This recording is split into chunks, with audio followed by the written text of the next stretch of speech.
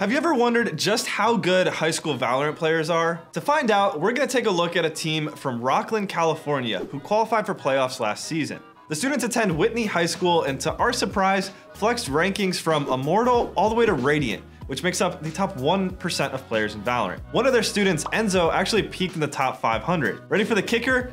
They were only seeded 19th. Whitney High did manage to make it to quarterfinals before being knocked out by Cougar Esports, which goes to show you just how talented these top teams really are. If you find this interesting, we've got a power ranking for the top 10 high schools in our last esports report on YouTube, so go check it out.